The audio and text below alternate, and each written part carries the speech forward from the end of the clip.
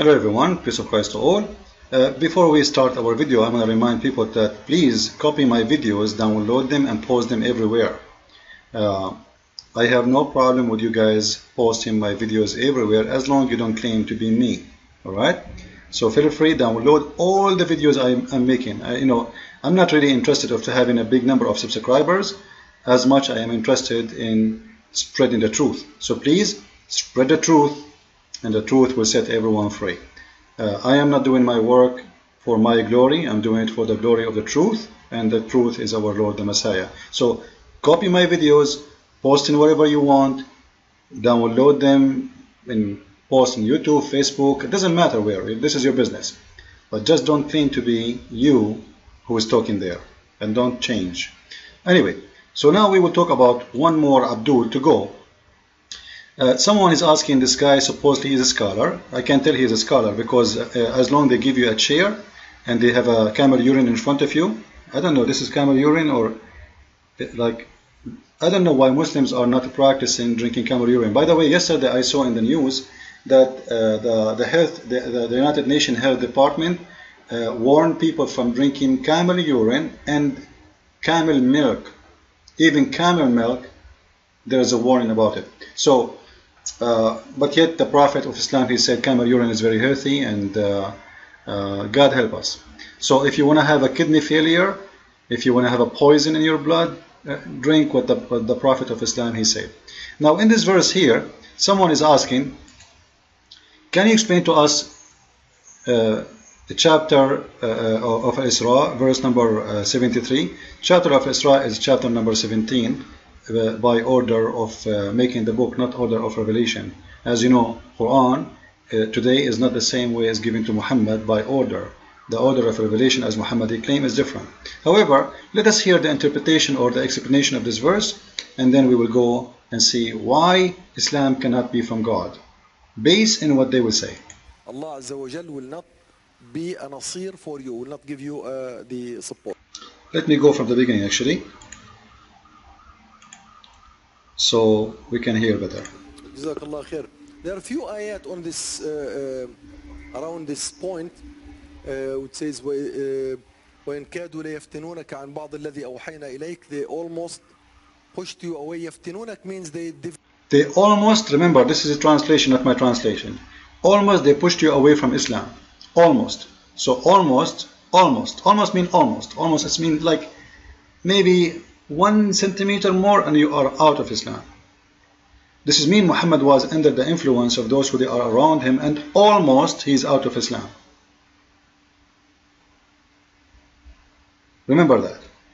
They push you away from what we have revealed to you, or part of it. From what we revealed to you or part of it. So either way, by the way, if he pushed away from part of it or all of it, it's the same, because in Islam either you take it all or you reject it all. So Muhammad almost became not a Muslim. However, Muhammad is not a Muslim anyway, because Muhammad, he have a doubt of his belief. He don't believe he's a prophet, and the Quran says so. This is the chapter 10 verse number 94, and the verse saying clearly that Muhammad, he's questioning his faith. He's questioning if he is even a prophet. So if you are in doubt, O Muhammad, about which we revealed to you, then ask those who have been reading the scriptures before you, which mean the Christian and the Jews. If you think about this carefully, you need to ask yourself a few questions if you are a Muslim, and a few questions if you are a Christian too. Why Muhammad is in doubt of what is revealed to him?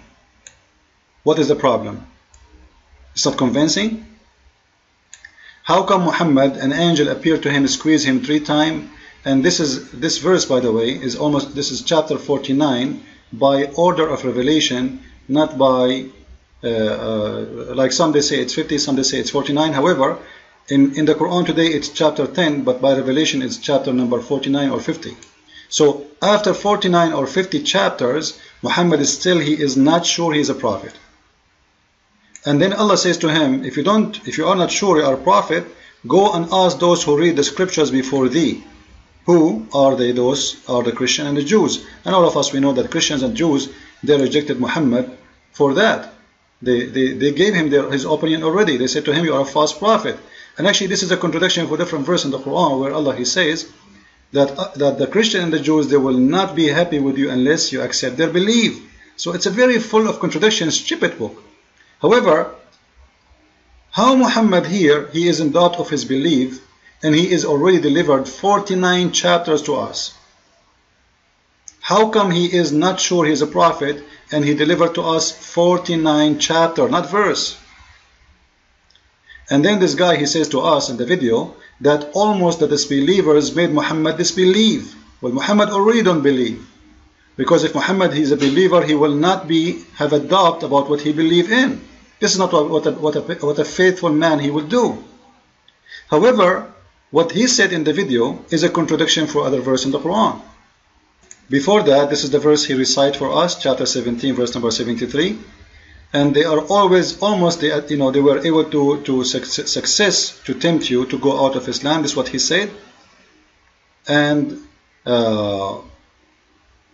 if you accept what they are saying to you, for sure they will take you as a friend, which is very false, by the way, because for me, I don't have a problem really with take anyone as a friend, even if he's an atheist, as long as he don't believe in something evil to do to a friend.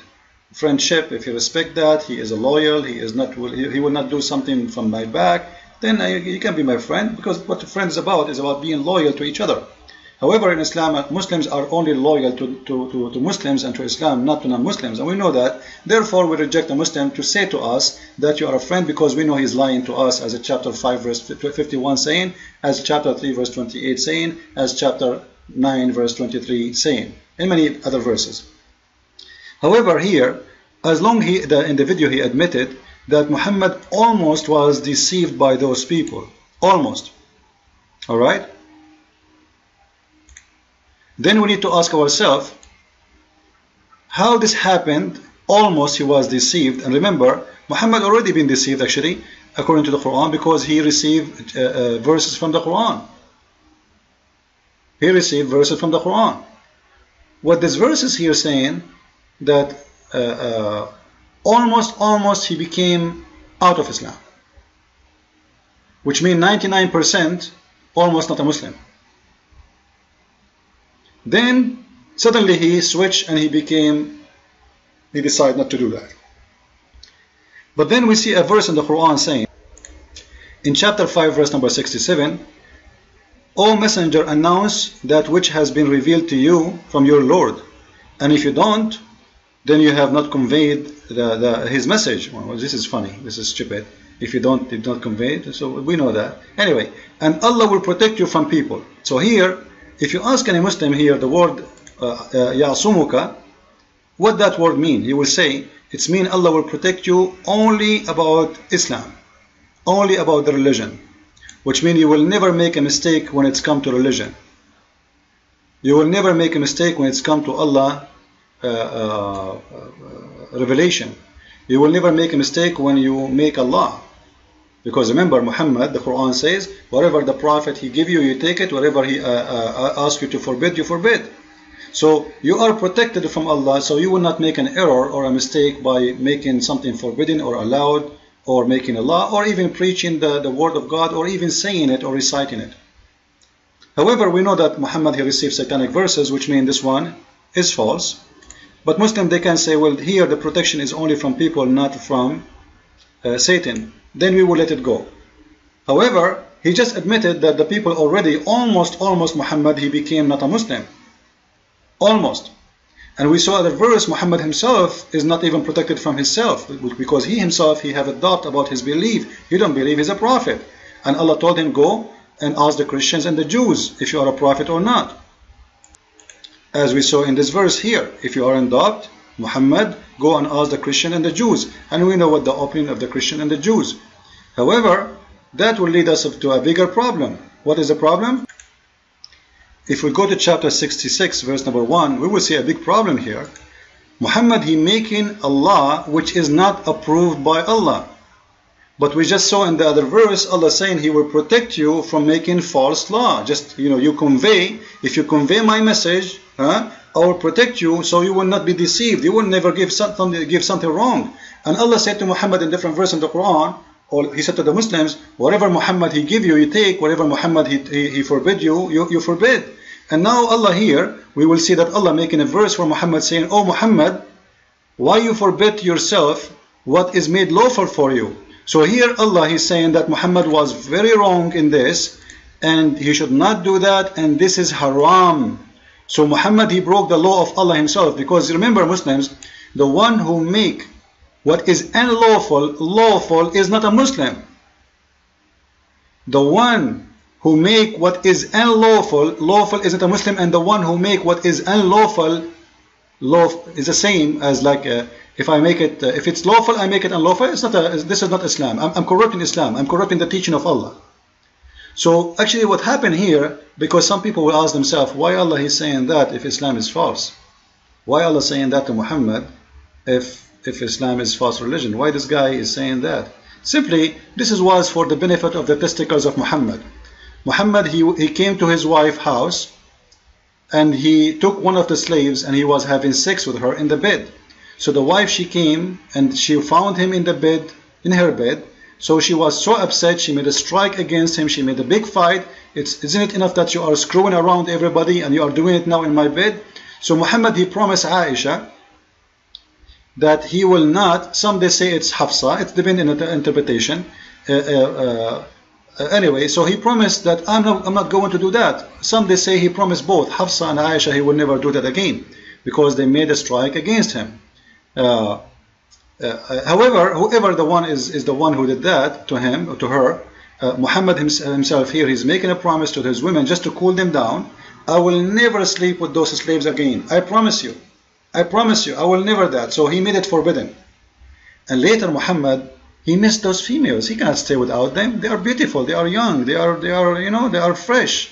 So Muhammad, he had to come with his excuse, and Allah always is ready there. This is why you see Aisha in the hadith, she said that I see your God, he rushed into your desire, Muhammad. And why she said that? Because right away he made this verse to support his desire. Same as he made the verse about marrying the wife of Zayd. Same as many verses he made about Allah, he made lawful to Muhammad any Muslim woman she gave herself to have sex with her. So Allah always worked for the desire of Muhammad. However, this is not our topic really. The topic here, if Muhammad is protected from making false law, if Muhammad is protected from being deceived, if Muhammad was protected from making false statement about God, about law, how this thing happened? And this is a very clear contradiction for the Quran, and very clear that Muhammad is nothing but a fabricator. He makes verses just for his sexual desire, upon his desire, the one he want, the way he like, anytime he want. This is Islam, and I hope you guys did learn something about how Muhammad he make Islam. All is coming from his testicles. Attack the Roman and get the blondie girls. That's what he said. Let us attack the Roman to get the blondie girls, not to spread Islam, not to fight for the sake of Allah. Islam is not about God. Islam is about Muhammad. He wants to have more women, more wealth. Muhammad establishing a kingdomship of himself, and he made himself God. That's why he changed his name from Qatham, or Qatham, as some they say, and the praised one. Muhammad became the praised one. Muhammad means the praised one. He's playing God. This guy, he played God on earth.